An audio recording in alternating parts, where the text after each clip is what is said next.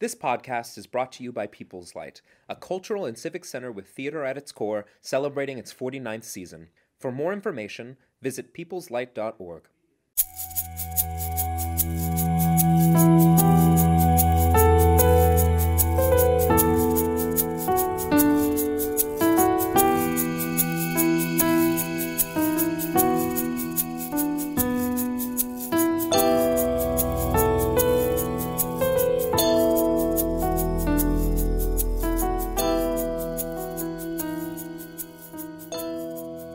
Awooah! Welcome to CRATCHIT'S Table, a Christmas Carol podcast. This is a limited series roundtable discussion with the cast and creative team of Christmas Carol, running at People's Light from November 15th to December 31st. You can get your tickets on the People's Light website. Infused with original music and traditional English carols, and performed by a stellar ensemble, this jubilant retelling of the beloved Yuletide ghost story is the perfect way to celebrate the holidays. Bring your loved ones aged 6 to 106. On this podcast, we're going to dig into everything that is Christmas Carol, from why we tell this story over and over to its potential to be quite problematic. We'll be joined by a variety of guests and perspectives. I'm your host, Andrew Watring, People's Light's Community Programs Creative Director and the Associate Director of Christmas Carol. Throughout the episodes, I'll always be joined by People's Light's producing artistic director and the adapter and composer of Christmas Carol, Zak Berkman. How you doing, Zak? Andrew. Great sitting across from the table with you. This series will be 4 episodes long. Past, present, future, and forever. We'll ask 2 questions of each guest. 1 reoccurring question that I will ask Zak today, and 1 specific to the episode. That being said, Zak, what is your relationship with Christmas Carol? Well, I go way back with Charles Dickens, or Chuck, as some of us have called him. In 5th grade, I read everything I could, David Copperfield, Oliver Twist, a lot of his short stories, including Cricket on the Hearth, another holiday story, which was actually my favorite, and then read Christmas Carol, but it didn't quite register on me in the way that I think it does for some when they're younger. For me, it wasn't really until I saw The Muppets Christmas Carol that I really fell in love with the story, and partly just because my kids loved it, and my son would go around the house stomping with an umbrella and pretending it was his cane, and all those kind of things. And suddenly I developed an affection for Christmas Carol in a whole new way. And then it was around 2018 that the former executive artistic director here at People's Light, Abby Adams, handed me this beautiful annotated copy of the novel and said, I'd like you to consider adapting this for us. And for some reason, that request led me to dive into the material in a very different way.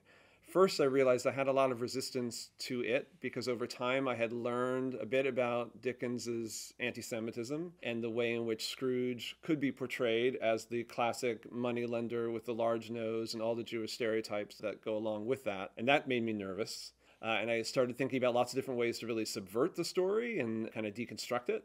But then as I read the novel more closely that time that Abby gave it to me, I realized that the whole first part of it is about a man experiencing an intense amount of grief, that he had lost a dear friend, Marley, many years earlier, and he had yet to take his name off of his desk or even change anything from his desk, take his name off the store name. And they lived together and he left all of his rooms untouched, aside from changing the clocks here and there.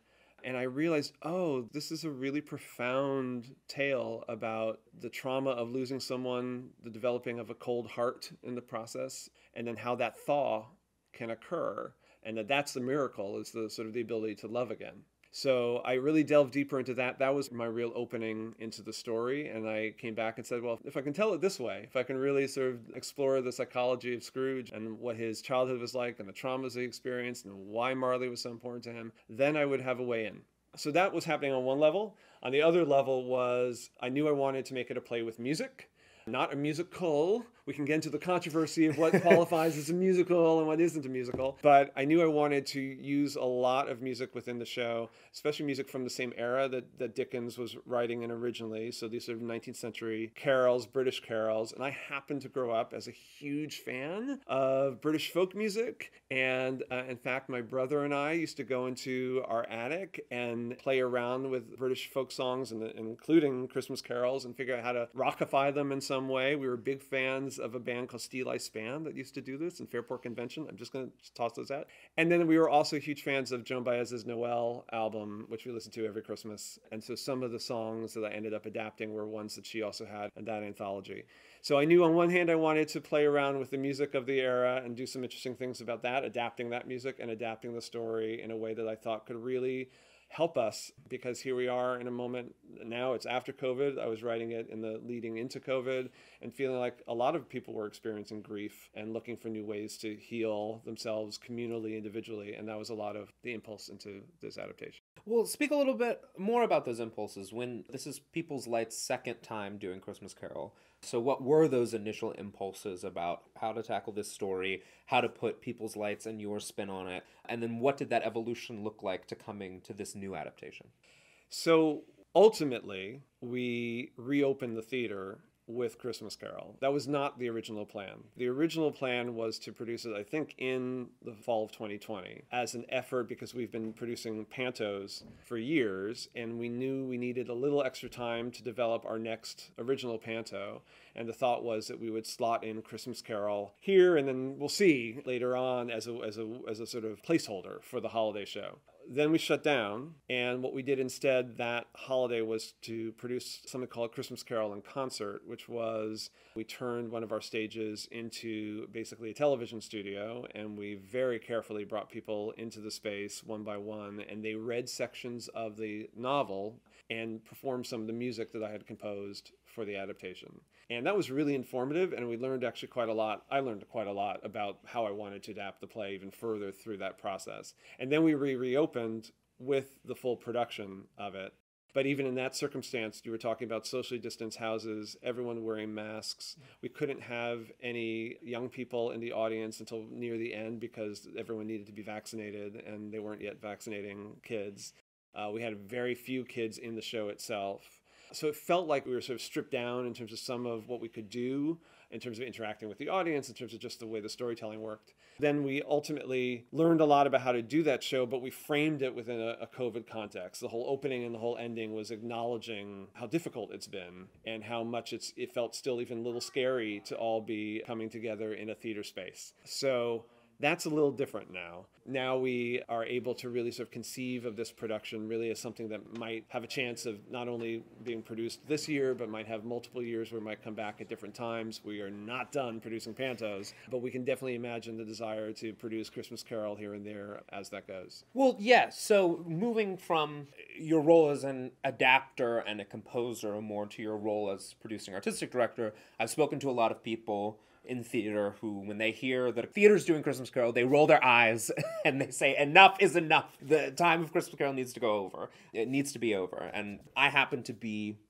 love Christmas Carol, and so I'm not in that camp, but I'm interested for you, why Christmas Carol? There seem to be a lot of other holiday texts. There seem to be a lot of other opportunities. The panto, why Christmas Carol? Yeah, it's a great question because, look, I mean, definitely Christmas Carol has been the gateway drug for the American theater in many facets and has been something that a lot of theaters say they need to have to raise the money and make the money to be able to do more experimental work and things like that. I think we've also seen that there are other kinds of holiday productions that do that as well. In our case, the panto was that too. I am one that sort of lives on the continuum of why Christmas Carol, because I think that there is an argument to be made that it perpetuates certain bad thoughts about how change occurs in the world. And at the same time, I think it celebrates the possibility of redemption and forgiveness in a really accessible, powerful way that people of all generations can respond to and relate to. So for me, it's not just Christmas Carol as a thing unto itself, like should we be doing Christmas Carol, but it's how are we doing Christmas Carol? Who are we including in that story? What kind of thoughts and ideas are we hoping to generate in the telling of it? And how do we make a communal experience that people feel like is truly healing and celebratory and wonderful in the year? But yeah, I'm not sure there's a great argument for why it has to be Christmas Carol. That may be a question to also ask audiences and why they will only come to Christmas Carol and not something else. Well, this is definitely going to be a very interesting conversation, and we hope that you continue the conversation in the comments. Be on the lookout on People's Light's social media for future episodes. If you're feeling generous, please donate to People's Light on our website at peopleslight.org/support. We hope to see you come out to Christmas Carol running at People's Light from November 15th to December 31st. You can get your tickets on the People's Light website at peopleslight.org. Aua! Aua!